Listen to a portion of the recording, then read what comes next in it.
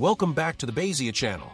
Today we're diving into 6 essential rate limiting techniques to protect your APIs and services from overload.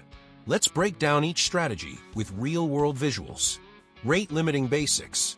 A rate limiter checks incoming client requests against defined rules.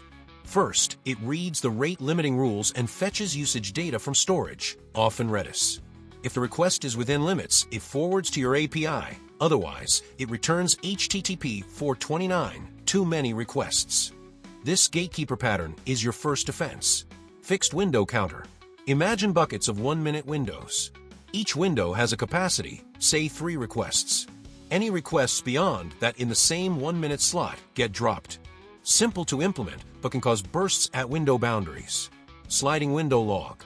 Here, we record timestamps of each accepted request in a log.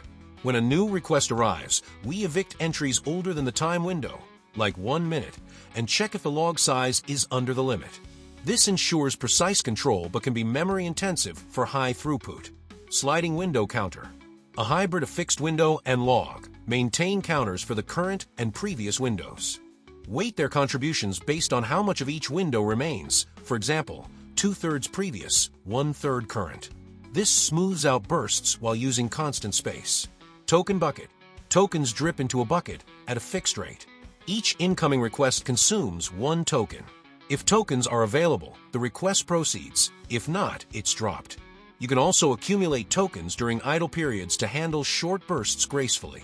Leaky bucket. Incoming requests queue up in a FIFO buffer. The bucket leaks at a constant processing rate, smoothing spikes and ensuring a steady output flow to your protected system.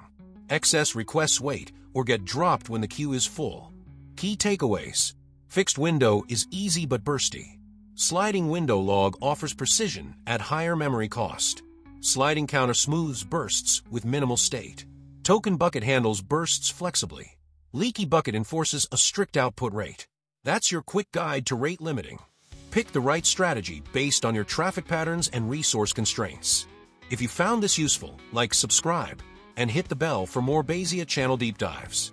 Drop your rate limiting questions below. See you next time.